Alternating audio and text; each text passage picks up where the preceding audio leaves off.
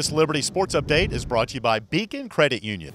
All right, Chris, I asked Cutrell this late there in the fourth quarter. You, Micah, Cutrell, Tank were all on the field at the same time, 4 true freshmen. Did you get a chance to enjoy that moment to see all 3 of you all on the field at the same time? Definitely. I definitely embraced that moment because, kind of the future of the team. And just for us, as all freshmen, to be out there together is definitely a great look at for what we have in the future and what we plan to come with. So. 4 of y'all haven't been typical true freshmen. You guys have been pushing for playing time. Obviously, you and Cutrell got on there opening game against Syracuse. Micah coming over the injury, finally got out there for the first time Saturday, and then Tank finally got out there. What's been the mindset the 4 of you guys have had and really wanting to push each other, but also push the veterans and try to get some playing time? With that, just being freshmen. Just coming in together, we just kind of lock in together, and we just had the same mindset.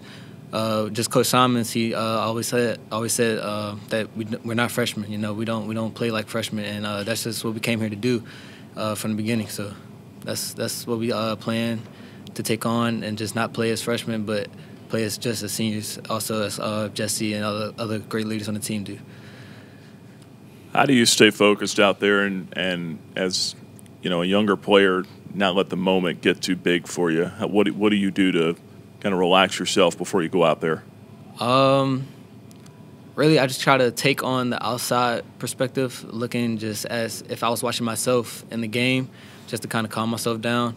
Just try to look at myself from as if I was a fan and I was looking at myself playing on the field. So think about it just as if, just try to calm myself down. Just don't try to make it seem as big as it is, whether if it's in the moment or just in a game. So, you're from Lynchburg. How much fun is it to be able to play here in your hometown in front of family and friends?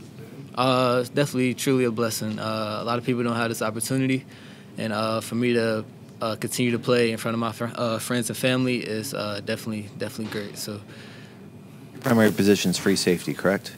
I came here to play corner. But I think it was about the first week or 2.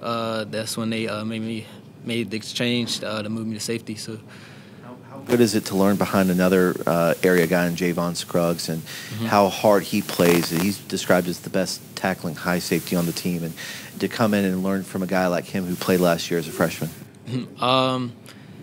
It's definitely a helping hand because just playing against him also. In high school, I played against him my junior year, and just seeing how he plays and what he brings to the table. So definitely, I can relate to him a lot, and just in that aspect. So, do you miss playing on the offensive side of the ball? A little bit. Me and Micah also we talk about that all the time. Just kind of how we look back at the times we go win against each other and how we both play offense.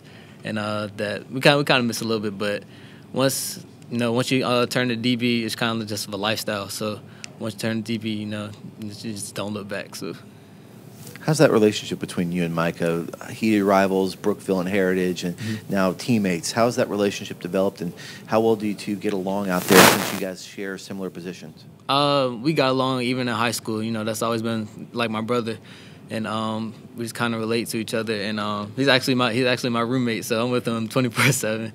And we just kind of communicate, just kind of based off what our strengths and weaknesses are. So we just improve off of that. So I know you guys went up against each other in high school, but how long does your relationship span? I mean, when did you guys meet, and were y'all friends at all in high school?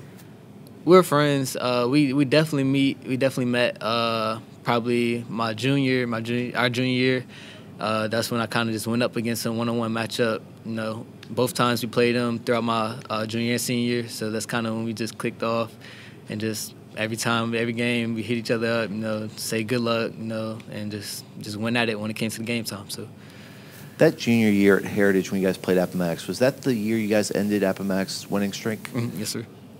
What do you remember about that game, and how much have you developed as a player since then? I remember a lot about that game. Atmosphere was definitely great, just from having perspective of that's when Javon played, and just for that aspect of just having a lot of people there and a great atmosphere, and for us to actually, beat them, and they're 3 times state championship team, and to actually beat them that game was very special. So,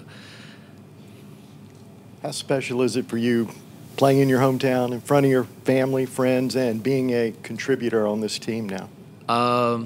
It's definitely a blessing. Like I said, a lot of people don't have this opportunity, and I just don't try to take it for granted. I try to do everything I can and try to still be a role model to young people and young kids here, and try to show them that they can do this also.